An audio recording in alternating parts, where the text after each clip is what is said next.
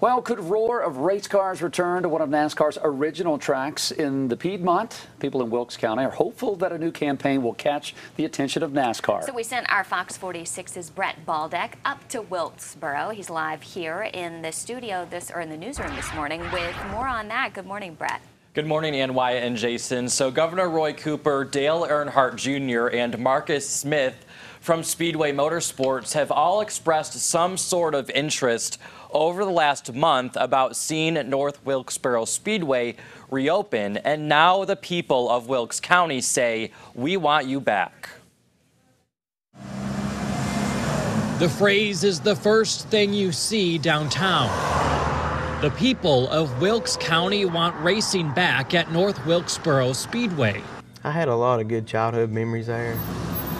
Jonathan Bird has the phrase, "We want you back," painted on his storefront, and he's not alone. Dozens of signs are all over town, including a billboard just a few hundred feet from the Speedway's old grandstands.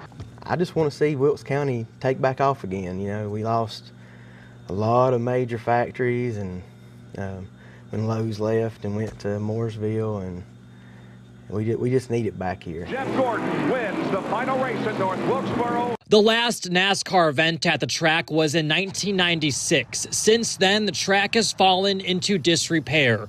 Millions of dollars in upgrades are needed. Governor Roy Cooper has been a sign of hope, offering $10 million to the Speedway as part of the American Rescue Plan. Camping World CEO Marcus Lemonis offered up to $1 million. I think we got a good chance at it, maybe. Personally, would I love to see racing come back there? Yeah, I was lucky enough to go to a lot of races at North Wilkesboro. Ken Martin is a NASCAR historian. The bigger the sport got, the infrastructure just was not there for those tracks to handle the crowds. So the sport moved from Wilkesboro, population less than 4,000, to places like Las Vegas, population more than 600,000. And it doesn't mean that those places won't be forever in our heart, and a very important part of our history. So I reached out to Marcus Lemonis to see if he's had any discussions with Speedway Motorsports or Marcus Smith, because they currently own the property at North Wilkesboro Speedway. Marcus forwarded me to Speedway Motorsports, who said they don't have anything new to report at this time, but they did forward me a statement from last month after Governor Roy Cooper's announcement saying if lawmakers approve the money, they could use it to restore North Wilkesboro Speedway. Back to you.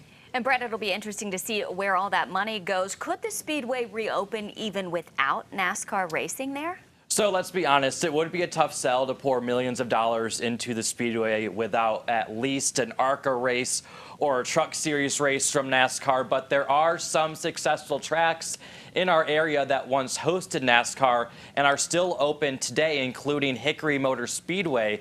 So anyone with the right plan probably could open the Speedway back up. So it's one of those things we're just gonna have to wait and see who comes forward with a plan, if any, for North Wilkesboro Speedway.